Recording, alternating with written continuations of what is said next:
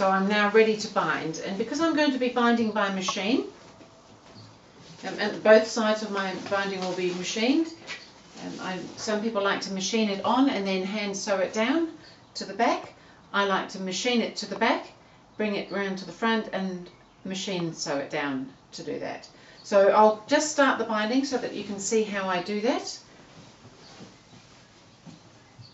And I've got my binding all ready. Again, when I cut my binding strips, and the pattern tells you how wide to cut them, they're 2.5 inches wide, and there's several of them. So I join it all into one great long strip, and again I do the diagonal join because that doesn't give me any bulk when it's sort of running through and you get to a join.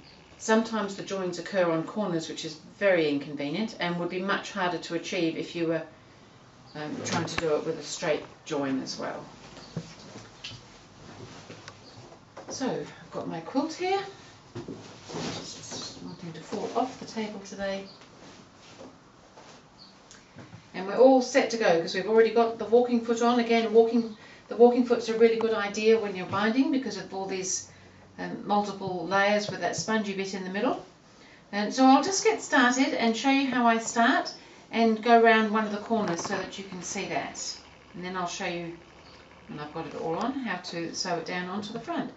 So this time I am wanting to use 1/4 inch seam allowance. I want it to be just slightly bigger than the seam where I was sewing the flange on, so that we cover that seam.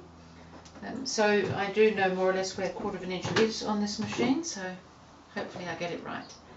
So I've folded the top corner of my binding down so that I've got a nice folded edge coming here, but these edges are straight.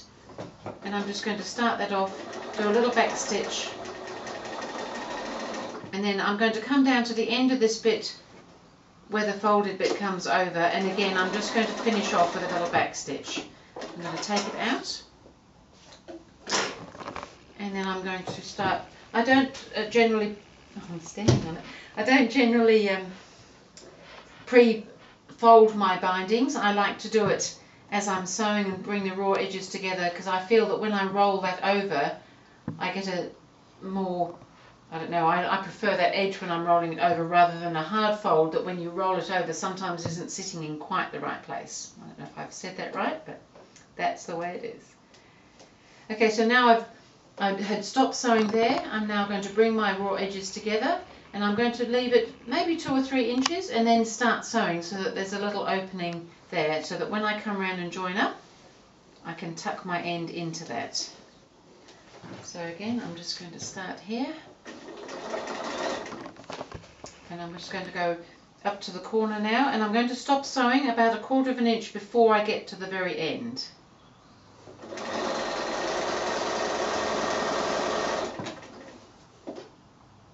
And you could put a marker in if you wanted to, and I'm just going to guess today because that's what I seem to be doing.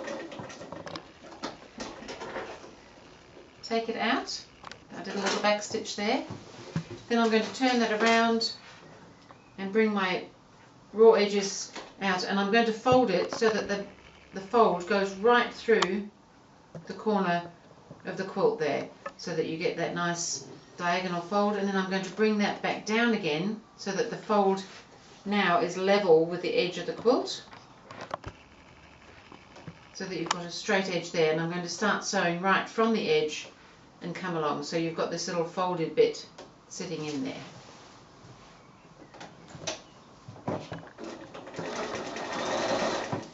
And then I'm going to continue on with my 1/4 inch seam allowance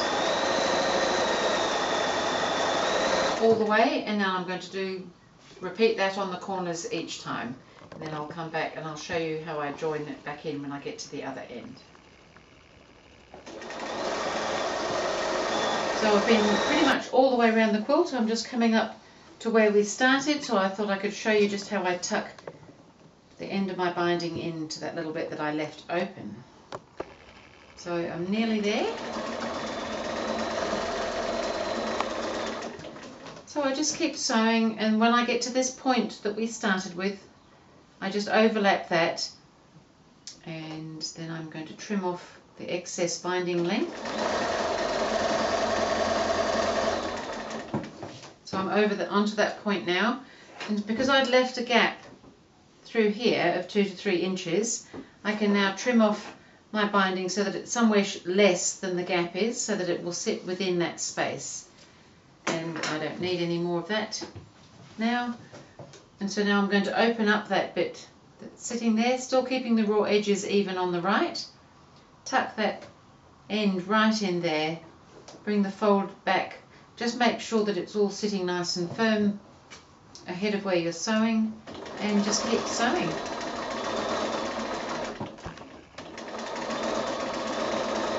Until I come back to where I started the stitching there. So that was pretty straightforward. Now just sometimes that overlap creates a little bit of bulk, so I might just come in and I might just trim some of the extra fabric that's sitting inside there so that it doesn't cause us a problem afterwards. I think on this quilt it's probably fine, but different quilts are a little bit different with battings and fabrics and things. So I've just got that nice, and that's just a little folded edge that's just tucked in. And then I'm going to show you now how I roll that over to the front side so that I can machine it down. And I'm just going to start machining. Doesn't really matter where you start and stop. Well, I suppose I can start and stop just near where I've got the joint so that I can show you that. But I'm actually going to start before the corner so that you can just see me go around a corner, and then I'll come and just run over that join so that you can see how it sits. So I've got my binding stitched to the back, so I'm going to pull that out now. I'm going to roll that to the front, and I just want to cover that row of stitching that we've just done so that there's just a nice little bit of the yellow showing. And I'm just going to stitch close to the edge of the grey on the front. And what we'll probably find is we may well see a little line of stitching on the back, but in actual fact you probably won't notice it, rather than rolling it the other way and sewing it down by hand. I personally would never get it done if I had to do it all by hand, so this is why I do it this way, but I quite like the finish as well. So I'm just pulling that out. I'm not pulling it necessarily as tight as I might or anything. I'm just so that I get a nice even amount of the yellow showing, so that as I stitch it down, I've got a nice little bit showing there. It's just a matter of being a little bit careful with how far that comes across. And then when I'm getting to the corner here, because we did that little foldy bit, when we turn the corners, I can just bring that over.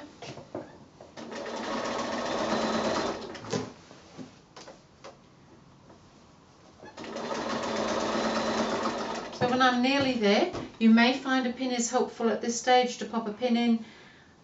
So I'm bringing that fold straight towards me, and then I'm going to bring up the corner so that it sits with a nice mitre in there, and again that nice sort of even amount of yellow showing there. So I'm just going to keep sewing now. You may find a pin is helpful to hold this at this stage. I don't have pins because they eat me, bite me, pin me, something. So I want to sew until I get onto that bit of binding that's come around the corner, with my needle down so that I can pivot and it's not going to get lost. So I'm going to pivot that round, and usually I just do a little back stitch just on that corner, just to make sure it's held properly, and then I continue on going all the way around my quilt in the same manner. And I'll just keep going up here because I've got that join just ahead of us here, so that I can just show you how that sits.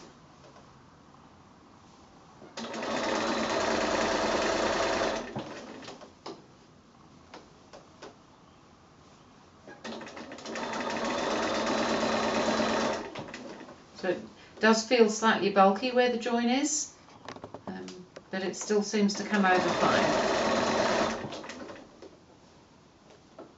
So just make sure that you're holding that bit down, and then this little bit follows on nicely.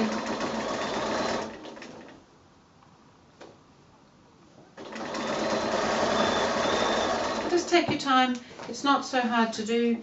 It gives it a nice firm finish, and it's, of course, is a whole lot faster than doing it all by hand. So you can see that I've got that little fold over there. Now it is a little bit open, so you could easily just come back and do a little hand stitch just to hold that down. I often don't, but certainly if I was doing something a little bit that was worrying me about that, I would do a little hand stitch just to hold that fold over there.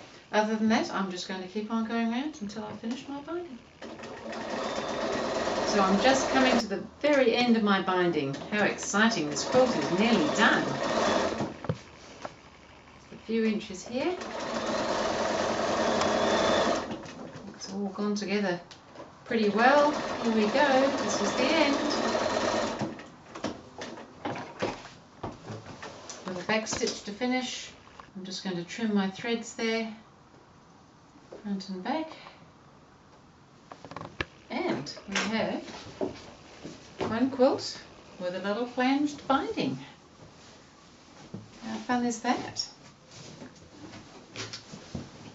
So yes, I now have two quilts that look very, very similar. The quilting is slightly different, not a lot else that's different. But I also wanted to see how it was going to go with, where did I put the pattern? With the backing on the one that's hanging up here, which I won't take down, but I'll flip it over so you can see. I had actually used up, and I have mentioned this on the pattern itself, and I've done a little picture of it on the pattern here. I've suggested that if you want to use up, because there was quite large leftovers so that we could get the circles out and things, that you could join them together in some way to make it more economical by just buying an extra metre of fabric. Or of course, in the case of this one, I have put a whole piece of fabric as the backing here, one of the range of fabrics, this Modern Garden range from Nutex. But on this one I have done all the joins and things, and I've even included a little panel here which has got all the selvages. I thought that was kind of fun so that I knew which fabrics they were, but you can see I've done a sort of patchworky bit using up all sorts of leftovers on that quilt, which I thought was fun. Good to do it differently. I've just used the one piece on this one. And so here we've got our quilt all finished. Got a little applique bird on it, and that's pretty much all there is to say about that, I think. So the pattern's on my website on gourmetquilter.com. The quilt is called That Wednesday Quilt because I made it on a Wednesday. And the fabrics I've used are Modern Garden range, just a small range from Nutex Fabrics. So thank you very much.